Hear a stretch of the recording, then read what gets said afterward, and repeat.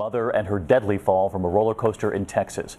Her family on the ride with her, and tonight her heartbroken son is now weighing in on the accident. ABC's Clayton Sandell is in Arlington, Texas.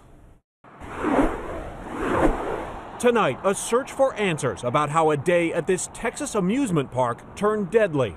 At Six Flags Over Texas Friday, Rosie Esparza was riding the Texas Giant for the first time when she fell to her death. Her son was on the ride too. And he was like, "Let me down there. I need to go down there and find my mom." On Facebook, Amado Esparza calls losing his mother a nightmare.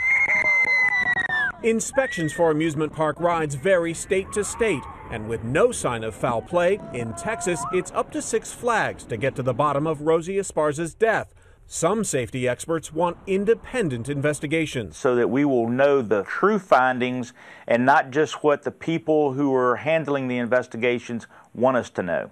Carmen Brown says she heard Esparza tell an employee before the ride her safety harness might not be secure. She was no bigger than I was, like that could have been me. Still, the amusement park industry insists its rides are safe. The chance of being killed, 1 in 750 million.